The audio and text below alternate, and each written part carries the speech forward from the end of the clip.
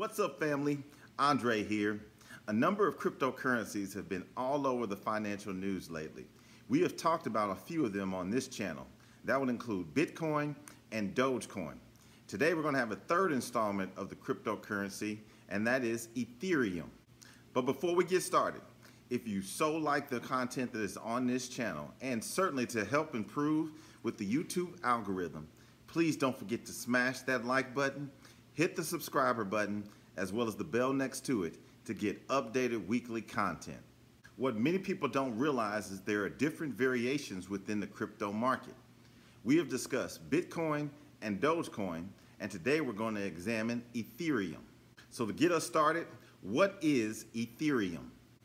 Ethereum is its own blockchain platform with its own currency called Ether.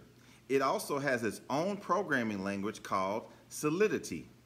As a blockchain network, Ethereum is a decentralized public ledger that is used to create and verify transactions. It also allows its network users to create, publish, monetize, and share applications on its platform and use Ether, its own cryptocurrency, as payment. These decentralized applications that many of the network users use on its platform is nicknamed dApps. In addition, since Ethereum is an open source blockchain platform, it has a number of multifunctional uses on this platform, including for business, financial services, as well as entertainment applications. The rationale for the creation of Ethereum is really very simple.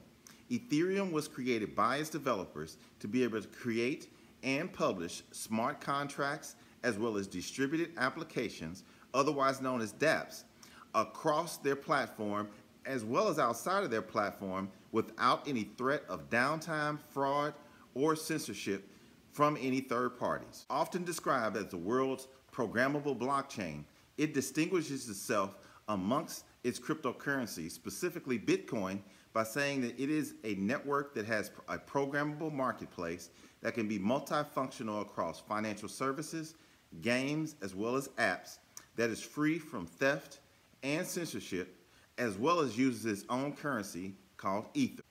Ethereum was launched in July of 2015 by a small group of blockchain founders, Joe Lubin and Vitalik Buterin. Joe was the founder of Consensus, a blockchain platform that uses Ethereum's network, and Vitalik is credited with creating the Ethereum concept and serves as the company's founder and chief public face.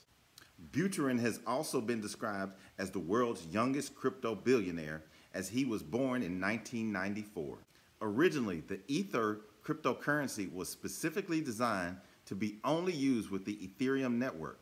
But just like Bitcoin, it now has multifunctional uses outside of the network, where a number of vendors are now accepting Ethereum as payment, and that would include Overstock, Shopify, and PayPal. Of course, one of the main competitors to Ethereum is within the cryptocurrency market, and that would be Bitcoin. But an increasing number of their competition is coming from outside of the crypto market, as many of the traditional companies are now rushing into the market to develop their own software platform to compete directly with Ethereum and Bitcoin. Those would include traditional companies such as JP Morgan, IBM, and Microsoft. There are a number of competitors within the cryptocurrency marketplace, but it really comes down to two main entities within that market that dominate the space. One is Bitcoin and the other is Ethereum.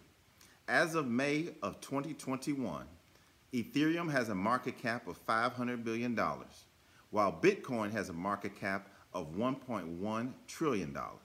Ethereum has stated that its platform can be used to codify, trade, and publish just about anything. And there are a number of projects and partnerships that are underway to be able to test that particular concept. Microsoft is in partnership with Consensus to be able to offer an Ethereum blockchain. The idea is that it would offer its enterprise clients and developers a single-click cloud-based developer environment. In 2020, another partnership between a tech giant and the Ethereum platform shows the growth beyond its original capabilities. Advanced Micro Devices, otherwise known as AMD, has entered into a partnership to be able to develop the Ethereum platform amongst a number of its network servers. The Ethereum founders were one of the first to use their own cryptocurrency beyond its original platform. Their thinking was that Ether, which was originally developed as a form of payment within the Ethereum network, could be used outside for a number of various sources. The reason being is that its invulnerability to theft, hacking, tracking, fraud, or censorship has now opened it up to a number of different areas, from health information to voting systems. A blockchain, and specifically this particular blockchain, has had a reputation that is invulnerable to attack, theft, or fraud. But that does not prevent individuals from trying and even maybe being successful. In 2016, a particular individual was able to steal $50 million worth of Ether. The project was nicknamed the DAO. It was a series of smart contracts that were originated on the Ethereum platform by a third-party developer. But here's where it gets really interesting and shows the power of innovation as well as community coming together for a particular cause. The Ethereum community heard about this particular theft and banded together to create another Ethereum network. What they did was invalidate the original Ethereum network, thus making the theft by this particular individual worthless.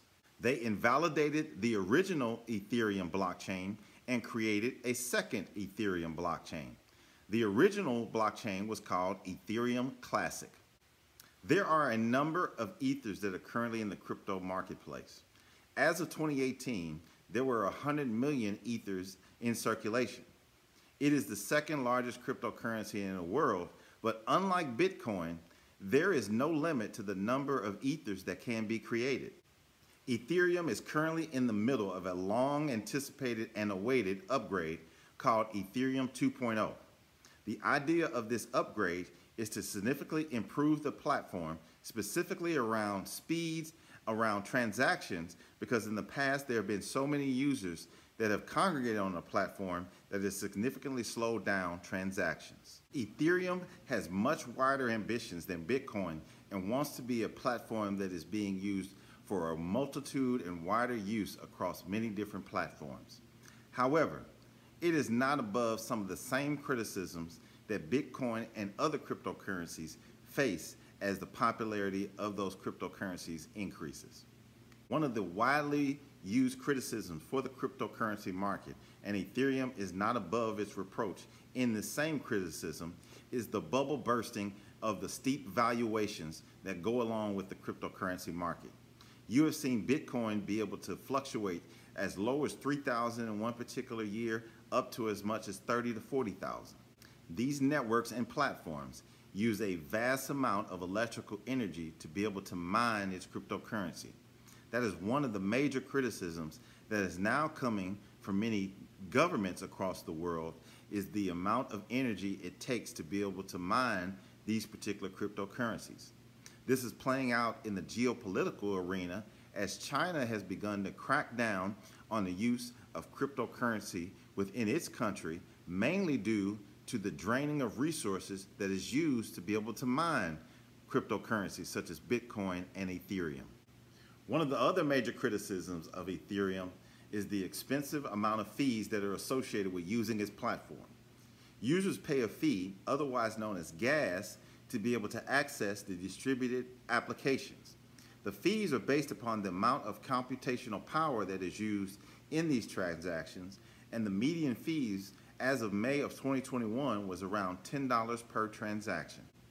Mining in Ethereum is also another arduous process as well. It is not a difficult one, but more of a long one. It takes around 64 days to be able to mine a single Ethereum. What are the key takeaways regarding Ethereum? Ethereum is an open source blockchain platform that is used to create, publish, and share business, financial services, and entertainment applications. Ethereum users will pay fees to be able to access the platform for transactions. These transaction fees are called gas, and it varies depending on the computational power that is used per transaction.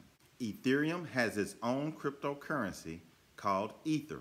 Ethereum is second in the cryptocurrency marketplace behind Bitcoin with a market capitalization of $500 billion. And that is it. Hopefully now you have a better understanding of the history of Ethereum, where it plans to go in the future, and how it can have an impact on you and your money. If you feel the information that you're getting on this channel is valuable, please don't forget to smash that like button, hit the subscriber button, as well as the bell next to it to get updated weekly content. Thank you for tuning in.